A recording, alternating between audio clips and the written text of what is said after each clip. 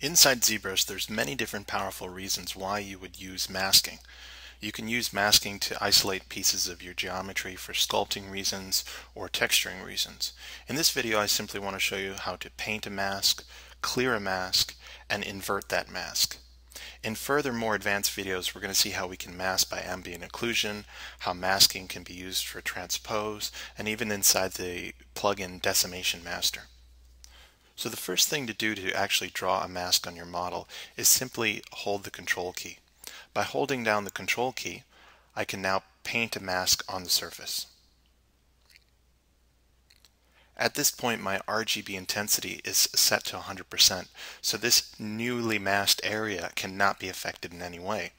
Right now, by default, I have the standard brush, so I can simply move over this surface, and you could see that the masked area is not being affected. I'll hit Control Z to undo that. So let's say I want to clear this mask now. To clear a mask, all you need to do is hold down the Control key and then click and drag in an empty area for your canvas. You'll see that that mask has now been cleared. So Control to simply paint a mask.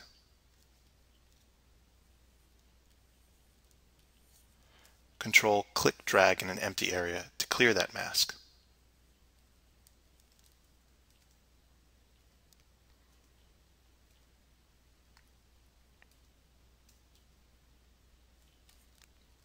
Often you'll also be inverting a mask. So for instance, I can hold Control and paint just this area of the model.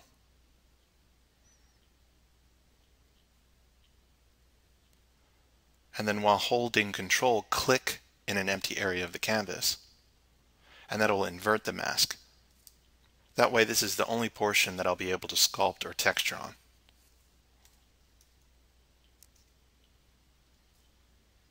Again, I'll hold Control, click, drag in the canvas to clear that mask.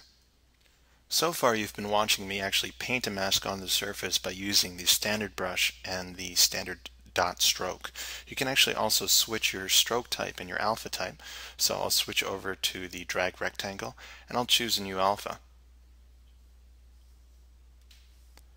That way, by holding Control, I can click and drag on the surface and draw out a mask.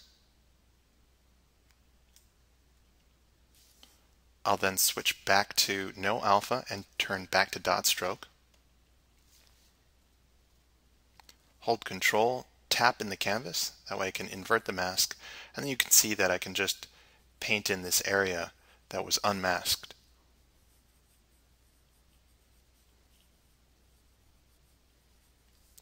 Simply hold Control, click and drag in the canvas to clear that mask.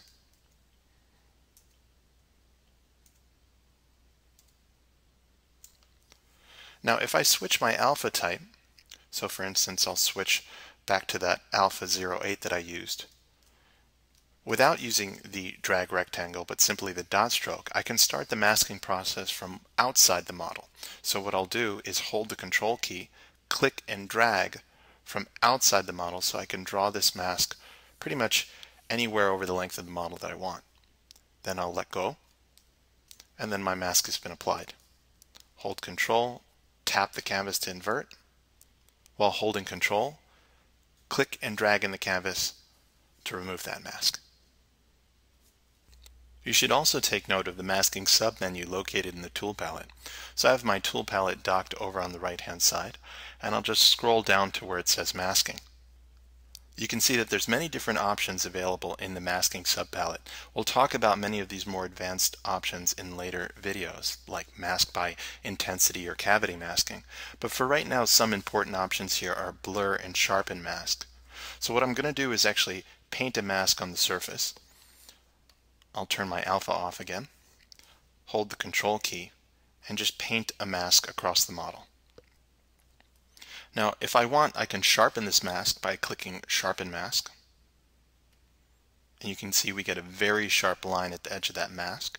Or simply click Blur Mask to blur that mask. You can also clear, mask all, and inverse here in the masking subpalette, but we already talked about those keyboard shortcuts and how to do that in the canvas.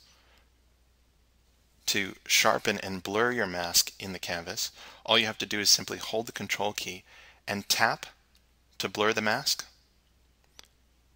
or hold Control and Alt and tap on your model to sharpen the mask. I'll let go of Alt while holding Control, click on the model, and you can see I start to blur my mask again.